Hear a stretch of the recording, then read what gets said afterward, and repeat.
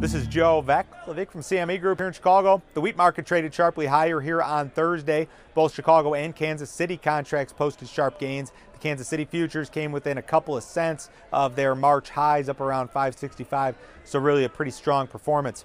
The Wheat Quality Council was out on their annual crop tour of HRW wheat country this week, and the findings were pretty much what we thought they would be. The crop was affected by drought in a lot of areas, and the yields are projected to be quite a bit lower than they had been in recent years. So some friendly headlines, but not necessarily unexpected headlines at this point.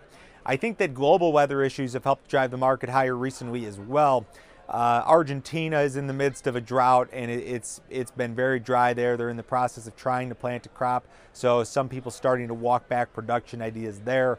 We've also seen some news out of Russia suggesting that they may have some crop issues as well. So for the moment here, you know, we've got global weather issues in multiple parts of the world, and that's usually what it takes to sustain a rally in the wheat, and that's what we've seen here so far. Again, Joe Vaclavik from CME Group here in Chicago.